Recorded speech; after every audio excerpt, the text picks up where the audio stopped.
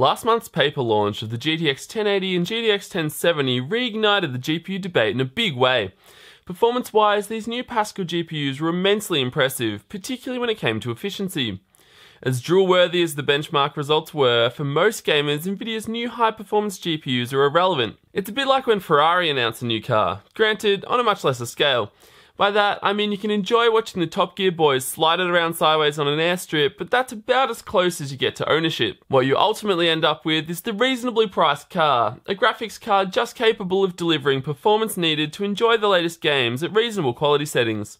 With the RX 480, AMD wants to take the reasonably priced car, carry out some weight reduction, dump it on its guts, and give it a shot of nitrous. The result being a $200-ish GPU, not a card, capable of delivering very playable 1440p performance in all of the latest games.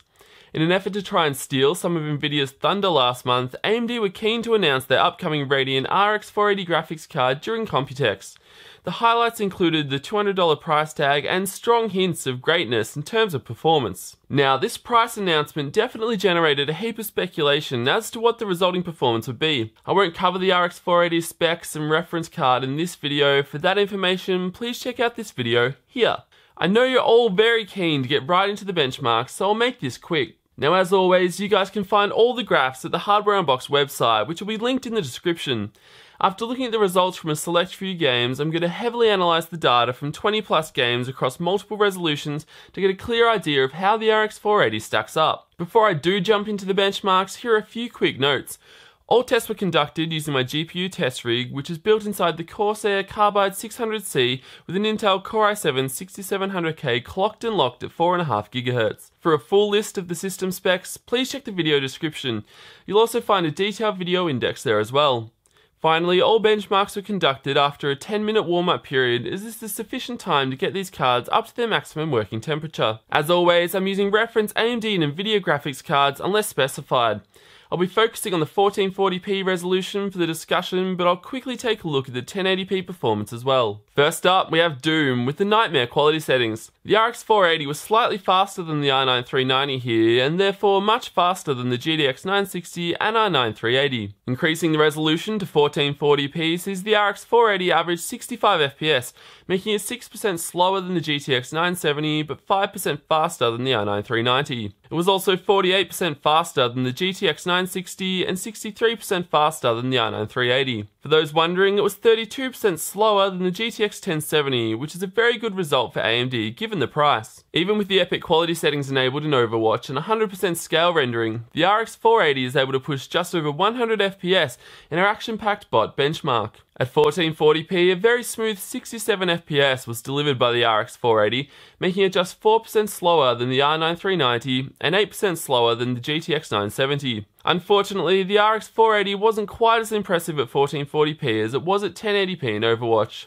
For those wondering, it averaged 35 FPS at 4K and 45 FPS when using the Ultra preset. The RX 480 impressed in the division, delivering i9 390X-like performance, though to be fair, for whatever reason, very little separates the mid-range cards in this test. Now at 1440p, the margins widen and the RX 480 falls behind not just the i9 390X, but also the vanilla 390. Still, it was 2% faster than the GTX 970 and 68% faster than the GTX 960. For Hitman, I'll focus on the DirectX 12 results since they're the most relevant. Here the RX 480 averaged an impressive 72 FPS, making it just 3 FPS slower than the i9 390X. At 1440p, the RX 480 remained quite strong, matching the i9 390 and beating the GTX 970 by a convincing 36% margin. Sadly, Just Cause 3 doesn't play that nicely with the Radeon graphics cards. The average result isn't bad, but stuttering is noticeable and results in a much lower minimum frame rate than the Nvidia graphics cards. Whereas the GTX 970 never dropped below 59 FPS, the RX 480 goes as low as 46 FPS. The RX 480 was 4% faster than the GTX 970 on average, despite a much lower minimum frame rate. Still, when compared to the i9 390X, the RX 480 performed very well,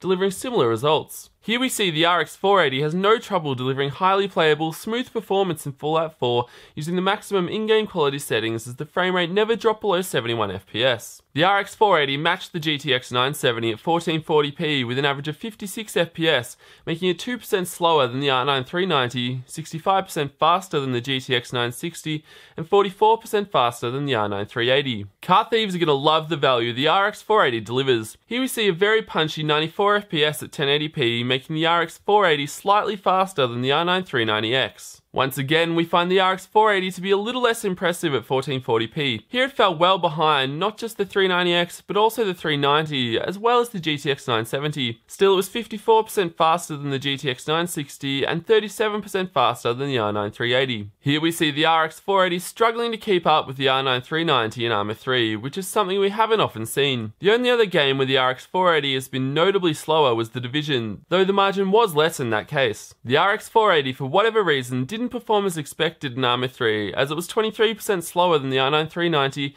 and 14% slower than the GTX 970. This could simply be a driver issue, or perhaps the lack of bandwidth when compared to, say, the R9 390 is an issue here. The RX 480 looks to be finishing on a high note with an average of 55 FPS at 1080p, making it just 2 FPS slower than the R9 390X and 5 FPS faster than the GTX 970. At 1440p, the RX 480 still remains strong, and although it was just 1 FPS faster than the R9 390, it beat the GTX 970 by a much more convincing 24% margin. It also crushed the GTX 960 by a 91% margin for good measure. Here we see the RX 480 allowed for a total system power consumption figure of 235 watts. This is an average taken from multiple games. This places the RX 480 on par with the GTX 970 and GTX 1070 in terms of consumption. This means it's similar to the GTX 970 in terms of efficiency, but miles behind the GTX 1070. The RX 480 was on average just 3 to 4% faster than the 970, at 28nm apart mind you,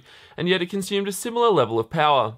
Frankly, for this new 14nm GPU, I find the result a bit disappointing, particularly given AMD's bold efficiency claims. As we just saw, the RX 480 isn't as power efficient as we might have thought, and as a result it does run rather warm, reaching 81 degrees after a few minutes. For a card that consumes similar levels of power to the GTX 1070 and 970, AMD sure have stuck a little heatsink on it. That probably explains why the fan spins up quite a bit under heavy load.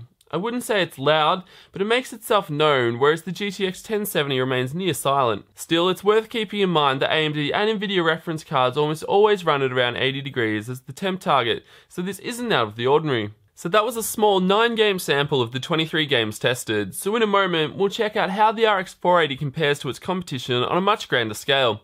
But first, I'd like to touch on a couple of other things. The DirectX 12 testing is limited, I know, but it isn't entirely my fault. There just aren't that many good DirectX 12 games yet. That said, I do plan to create a DirectX 12 performance video in the near future, so keep an eye out for that. Also, I realise overclocking hasn't been covered yet. Typically, I cover the overclocking angle of these new GPUs in a separate video. However, I'm having a serious amount of trouble pushing the RX 480 past 1.3 GHz, which is pretty shocking given what I was expecting. I've spoken with a few other reviewers, and they're also facing extreme limitations when it comes to overclocking this card. At the time of creating this video, I'm yet to start work on the overclocking video. Instead, I'm holding out for some kind of magical overclocking setting from AMD, though they haven't suggested there is one, so it's looking more and more like the RX 480 overclocks about as well as the Fury X. While I try and come to terms with that realization, let's move on and crunch some numbers. For the RX 480, the goal is to surpass the R9 390, and in a way it has, if only just.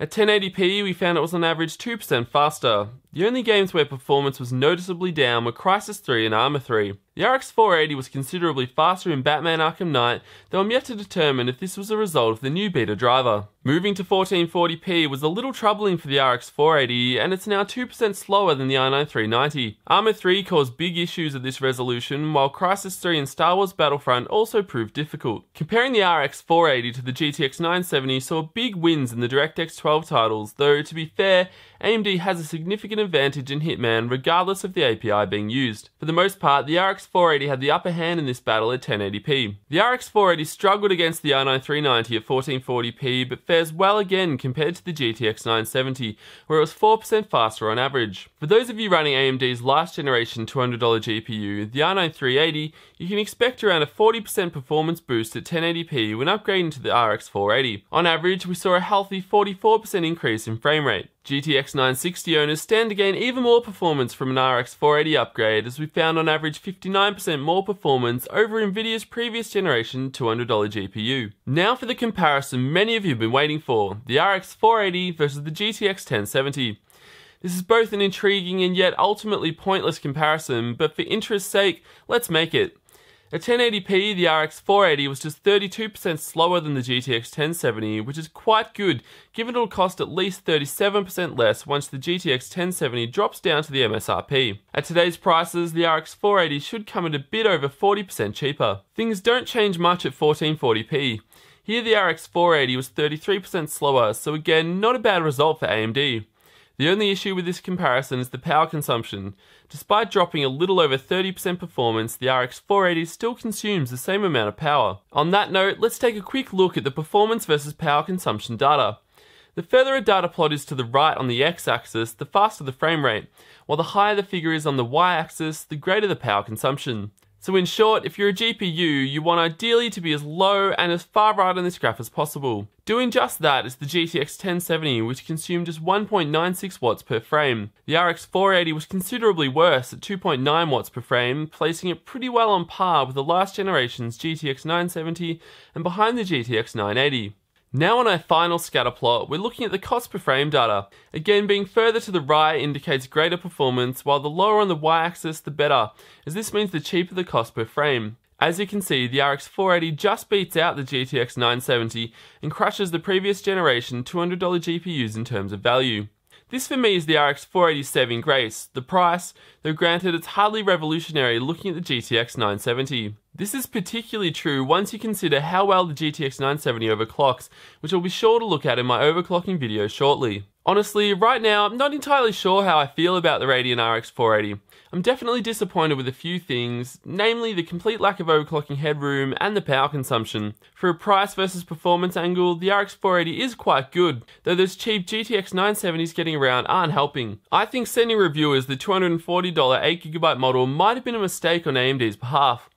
Based on what I've seen when comparing the R9 290X 4GB and R9 390X 8GB graphics cards, I can't possibly imagine a 1080p or 1440p scenario where the $40 premium for the 8GB version makes sense. This might change in the future, but paying 20% more for a budget card in the hopes that it might be worth it down the track probably won't pay off.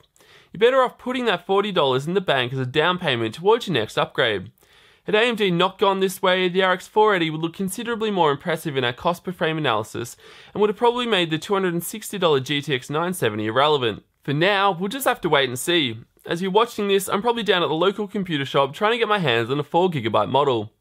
My RX 480 Crossfire video will be coming really soon, so if you haven't yet, hit subscribe to get notified of that one. I'm your host Matt as always, and I'll see you guys next time. YouTubers like me depend on your support to continue improving the quality and content of our videos. To support the channel directly, consider becoming a patron to also get access to a heap of cool rewards and exclusive giveaways. Also, don't forget you can check prices and buy the products I looked at in this video through the Amazon links in the video description below. Thank you kindly for supporting me and the Hardware Unboxed channel. It means a lot to me and I really do appreciate it, and in return I'll continue to work as hard as I can to keep producing the content you enjoy.